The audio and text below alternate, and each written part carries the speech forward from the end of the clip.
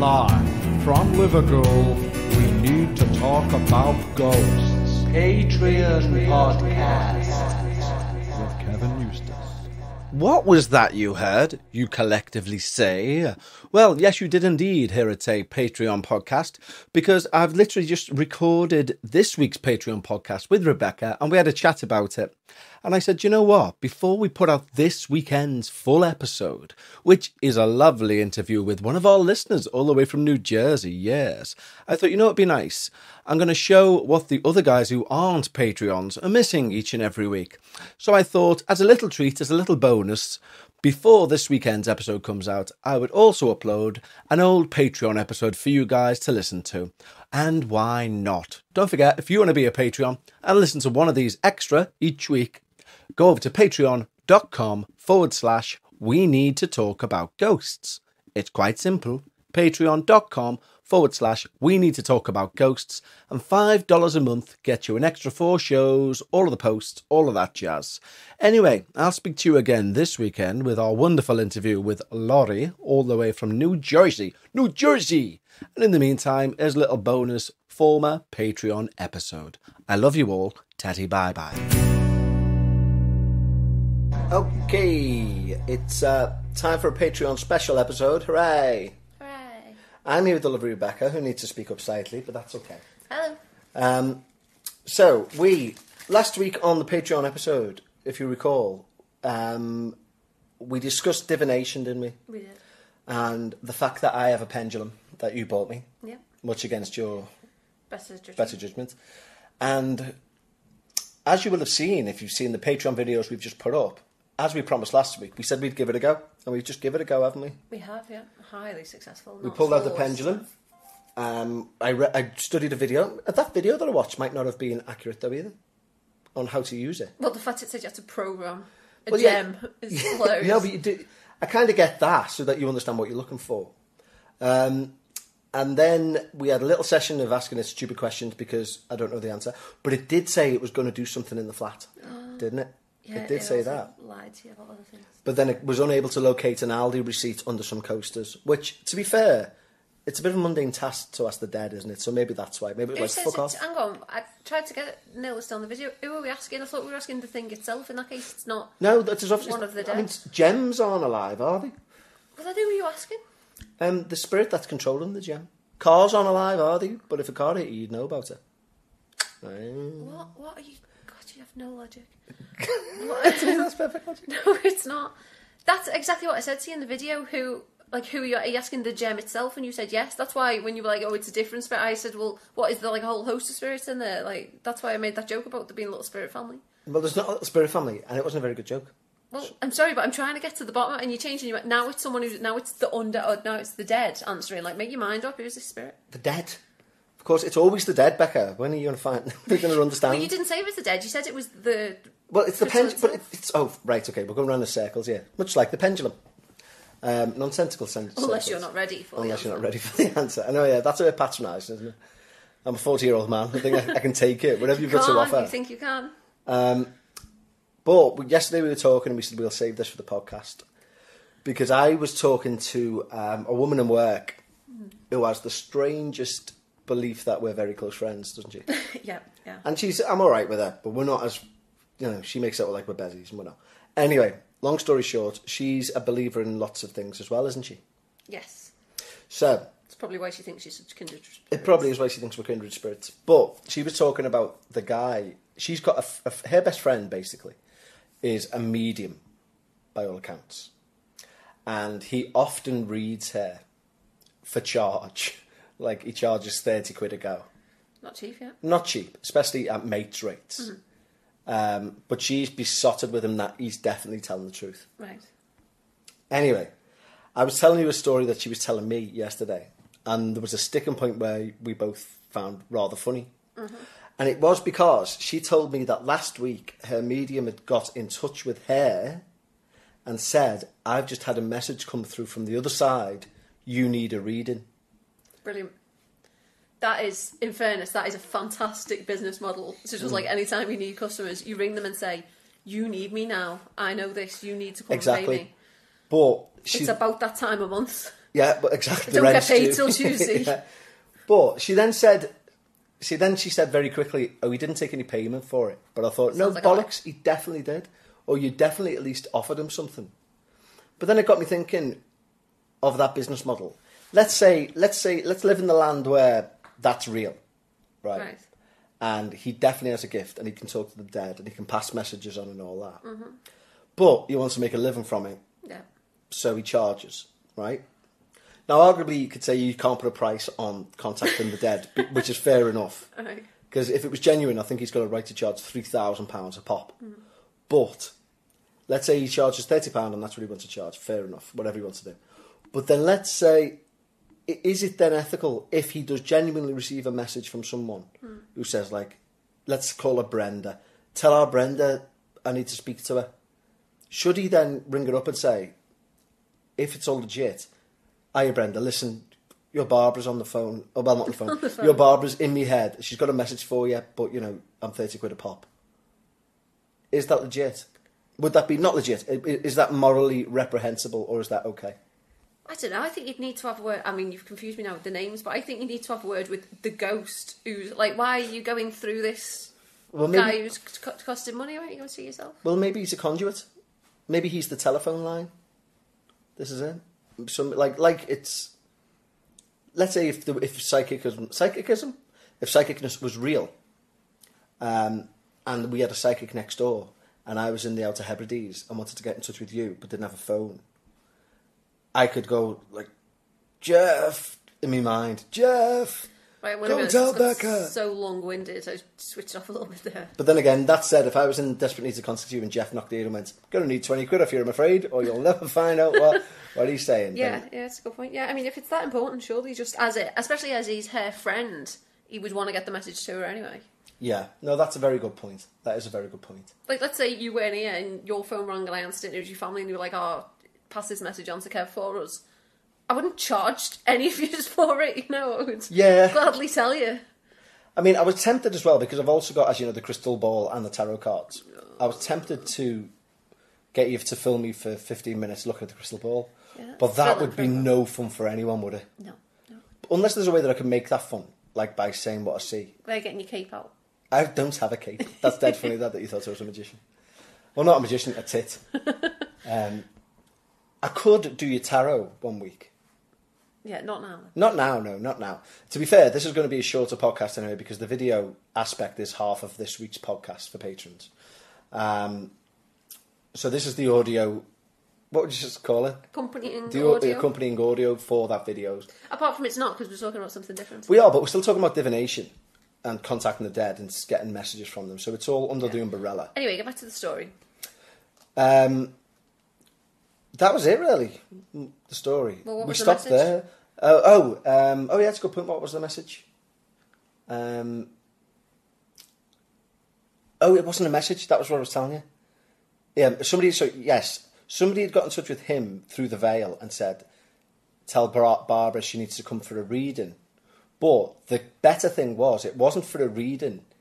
It was to be regressed, like split into a past life. Yes, so that's when the shutters came down for me, because it was like, right, well, not that they were already up, but so he's rang her. He said, "Listen, you need to have an appointment with me here, you know." And then when they've got there, he's done a past life regression with her. So like, who sent this message? Who's interested in her having done a past life regression other than her? You know, what spirit was this? Who said there was no message? There was nothing coming through it. There was no one saying anything in particular. It was just they've gone, she's done this and then she's come away. See, well, this is the thing with like past life regression. I've got a bit of a belief that it could be real, but only on the basis that genetic memory is a real thing.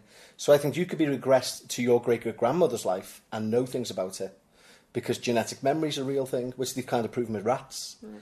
So I think you could do that.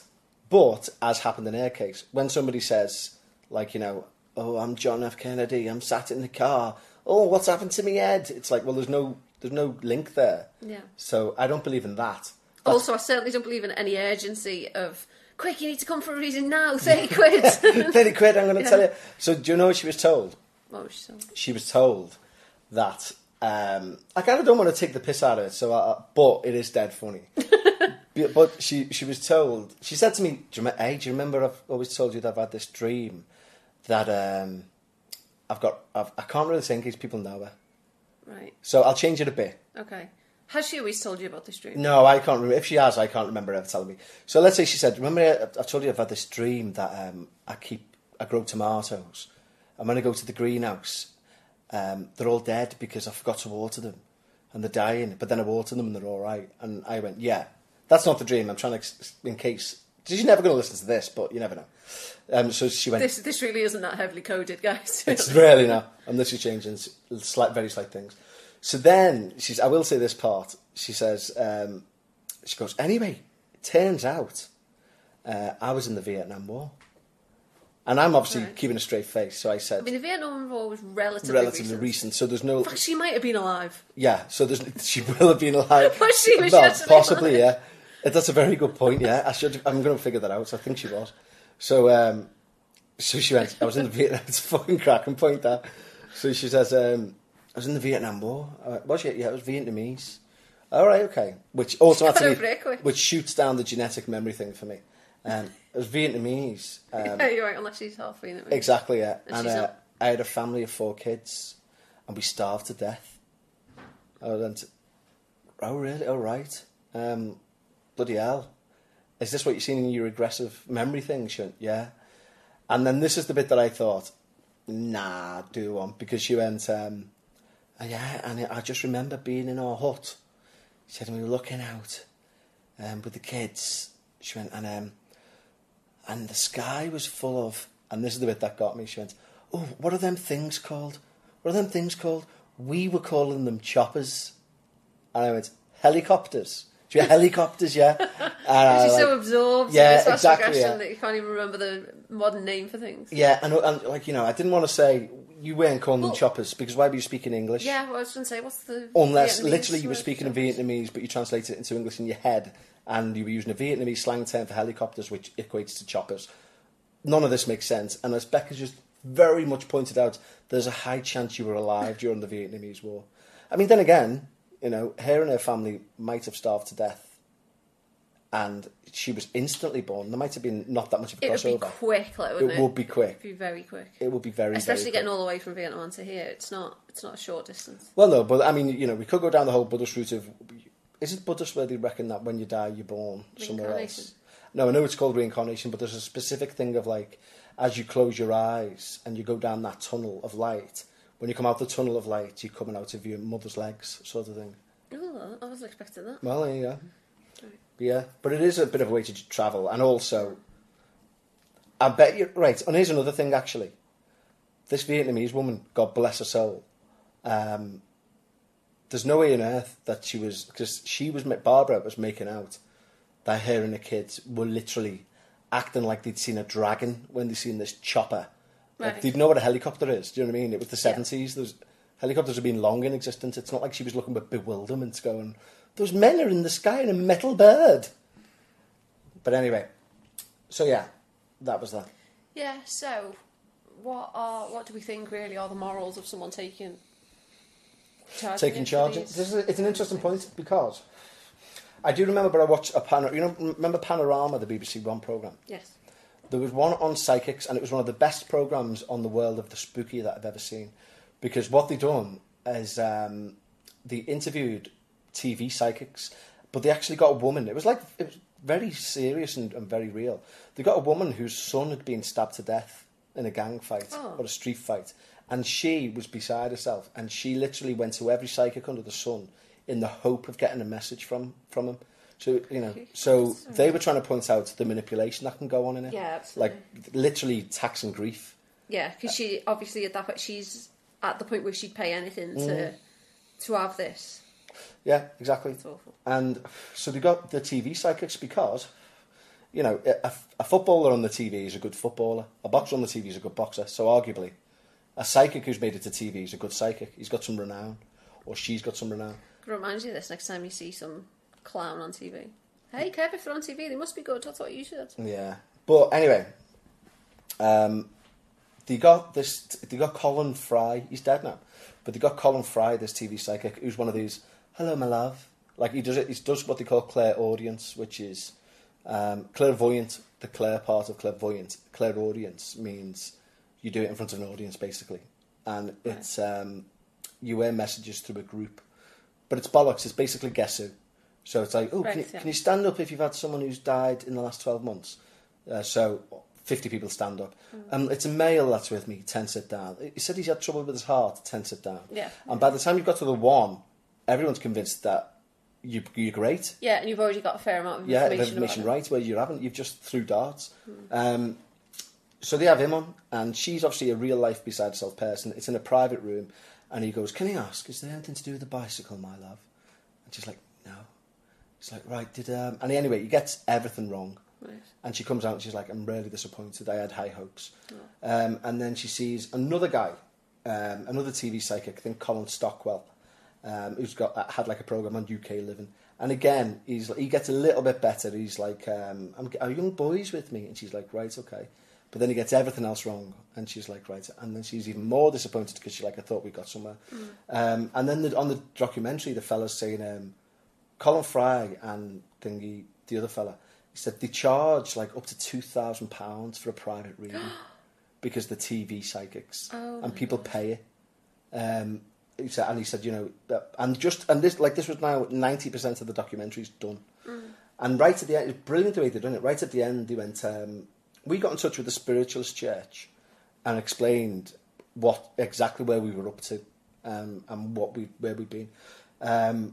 And they put us in touch with a barber in Scotland who works for the Spiritualist Church. Nice. Doesn't take a single bit of money off anyone, and he's a barber. He says, and we arranged for it to go and see him at his barber shop in Scotland. And she went in. He said the only thing. Did she get a haircut? No, she got a short. Well, yeah, she got a perm. No, she didn't. And he was like, "Oh, hello," and like just a dead normal fella, like, "Do you want a cup of tea?" She was like, and the director saying like, "You don't take any payment." He went, "No, why would it? It's immoral for me to. I'm just passing messages on." Anyway, he's literally like in the first 5 minutes, he's like, right. She doesn't say a word, and he's like, "A young boy's just stepped behind you. He's got light brown hair. He's holding his chest. Did he have a wound to his chest?" I said, "I can see blood pouring out of his chest." Oh my God. And she's like, "Yeah, he was stabbed in the chest." And he's like, and he absolutely, she comes out and she's chuffed. Do you know what I mean? She spoke to him, if you like, which is when this sort of stuff works for me. Yeah, I was going to say, what was the message? What was she after? What was going to give her? That he was all right. That he wasn't tormented in the afterlife. Well, I certainly hope that fella didn't position it to it. He's got blood pouring out of him then. No, it was better than that. But, you know, they do that for validation, don't they, to say, like... But I think that's when it works. I don't care to a point if it exists or it doesn't.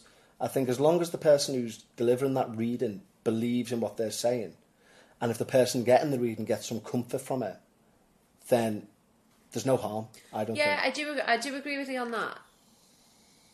But on the other side of that coin, I think it's absolutely disgusting. Even if they do it completely and it's fulfilled and she comes away with loads of comfort, I think charging a grieving mother £2,000 to give her that comfort, even if it worked, is like just shocking. I don't know how you could hold your hand out and take the money from her. No, I completely agree. But don't you find it interesting that they were the ones who were charging, they didn't get anything right, and there's a guy who didn't charge, which kind of automatically for me, it doesn't even just add an authenticity to it. It loses the visceral fight of whether this is real or not. Do you know what I mean? It's kind of like... Yeah, because you do think like, all right, well, if he's not getting paid for it, what's in it for him? Like, why would he lie? I suppose. But I suppose they've got obviously a huge motivation. But you're a key person to say this about, because you do have quite a large bit of altruism about you. Like, you know, without blowing your trumpets to Patreons, you know, you donate out your wages to charities and stuff, and all that kind of things. But so you're kind of a good candidate for this. So let's say tomorrow you woke up and you didn't think you were going mad before you say, "I just think I was going mad." Right. You knew you could speak to the dead. Yeah. Right? And one of the members of the dead said, like, "Your next door neighbour, John, is my son. I want you to knock and tell him this." Right. Let's say you were comfortable with that, with delivering that. Yeah. Right. Would you find it morally reprehensible to charge? In that case, yeah, certainly. Like, your colleague's friend ringing them and saying, I've got this message, 30 quid if you want to hear it. That's like shocking. I would never knock on his door and say, I've got this message, it's 40 quid if you want to hear it, you know, like half an hour with me is this much or whatever. Like, that's pretty terrible, I think, yeah. I suppose I can see how, and obviously this is on the basis that, as you've said, I'm accepting all this and believing it. I can see how you would think, all right, I need to make a living, you know, I'm gonna do this full time instead of working. You would charge for that, and people come to you, and they would pay. So you could understand how psychics tend to work these days. Yeah, you can understand making some money in that respect, but I think almost like cold calling people, is like not acceptable. And obviously, you know, and then there's a limit on it there as well. I think there should be, you know, I think for one, frankly, I think you need to like be looking at, I think your pay structure needs to be very flexible, because it's not right, say you do wacky prices up to those ridiculous extremes of £2,000 for half an hour. It's not then right that the only people you bring in comfort to are rich people and poor people who haven't got that kind of money to be spending. You're not getting the message to them. I think that's disgusting. So I think there's an element of taking it from who can afford it and taking a smaller amount from those who can't. And then certainly, like, if you've got like grieving parents or something, like, for God's sake, just give them the message, like how horrendous to consider doing otherwise, whether they can pay you or not. You know what we should do? Seriously. What? We should both go one night, not this week because we're busy, but maybe the week after, to the Spiritualist Church. Which Spiritualist Church? There's a Spiritualist Church by the Royal. What do you mean? What do they do? A Spiritualist Church? That sounds slightly oxymoronic to me now. No, because the Spiritualist Church believe in God. And I had a good description of it the other day, because I've been a couple of times, ages ago. But a Spiritualist Church is basically like a Catholic church or a Christian church, but at the end of their Mass, they have a guest speaker on who does clear audience. What, so it's like Christians, but they also believe in ghosts? Yeah. So what they do is, I think they have like 2 services a week. So you go, there's a Mass part, which is not really a Mass as such, for about 20 minutes. And then there's like an hour worth of this person doing that exact... Who's got John? Sort of thing. So it's kind of like a free medium. Set up. You pay like £3 entry or something. Yeah. Do you fancy it? Yeah, by all means we'll go. Because I think it'd certainly be interesting from my side to go, because obviously I'm not as open to that in the way. I don't think we're going to go there and they're going to get anything. But in fairness, if someone turned around and said something about me, you know... that no one else knew. Yeah, exactly. You kind of be open to that. But then the Guess Who thing is like part of the problem, isn't it? I mean, like, everyone has got a granddad who's died. Just that, you know, it's just like when you... And there's also the Barnum statements thing, isn't there? Which is... Yeah. Anything you say about yourself can be normally reflected to the person you're speaking to. Yeah. Like, as in, you're in a job you don't really like, you find it stressful at times, you know. You've always thought that you could be creative in an outlet and make money that way, you know, all that sort of stuff. Yeah. Statements that apply to everyone. Derren Brown done it, didn't he, when he gave everyone a private reading. Told them to all open the envelopes, and when they did, they all had the exact same reading, although they all rated it like 95% accurate at the time. So yeah, we should do that. Like, next week, I'll look at when it's on and we'll go. It's only the top of the road. Okay. We maybe can go to Paddy's afterwards, if you're lucky. Then I'm in. Thought as much. By the way, Paddy's is a proper dive bar on London Road, which Becca's in love with. It's not even like a dive bar as in how you'd think of it, like a bit cool, a bit rock. It's like not even like that. It's like just a proper It's a proper Irish like bar. They've got like the racing on, like long, thin, sticky floors, dirty pint glasses. Yeah. Like, do you think like they've cleaned the toilet if they throw a urinal cake in it? Yeah. That sort of place. Oh, it's all right. They had the cockroach infestation. That was terrible.